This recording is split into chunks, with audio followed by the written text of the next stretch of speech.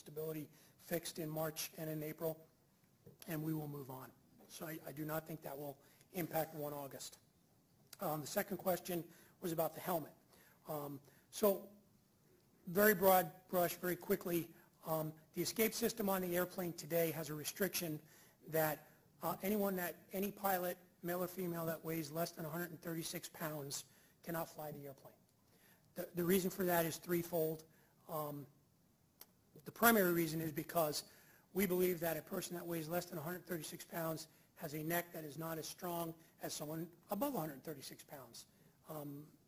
And because of the forces during ejection, some of those caused by the seat and the parachute itself, and some of those caused by the fact that the helmet weighs too much, create stresses on the neck of that lightweight pilot. The airworthiness authorities thought, not a good idea, we'll just put a restriction there. We have flight tested and figured out the fixes to the seat, and those are going to be ready for incorporation into the production line and retrofit by about November of this year.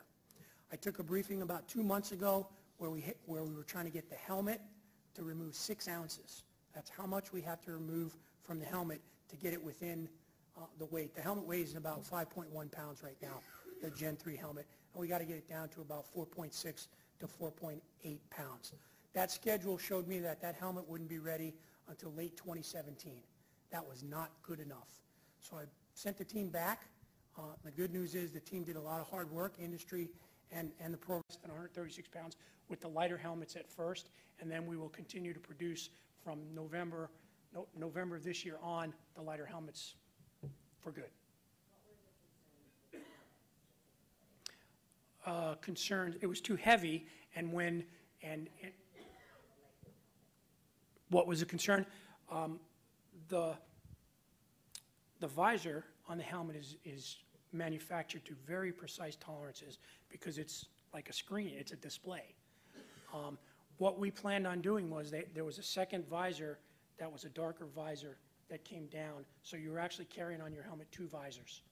Well, if you need to lose weight on a helmet and you don't want to change a whole lot of things, one thing you can do is remove one of the visors and now have the pilot, just like our legacy airplanes, put either a dark visor or a light visor on.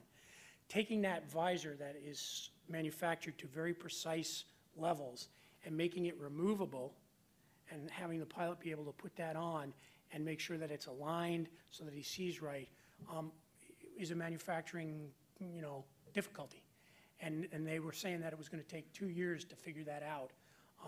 They found some added tooling. They got some smart people, manufacturing folks on the job, and they figured out a way to do it in a year instead of 2 years. Hi, sir. Colonel Charlie Wells from the U.S. Army. We've had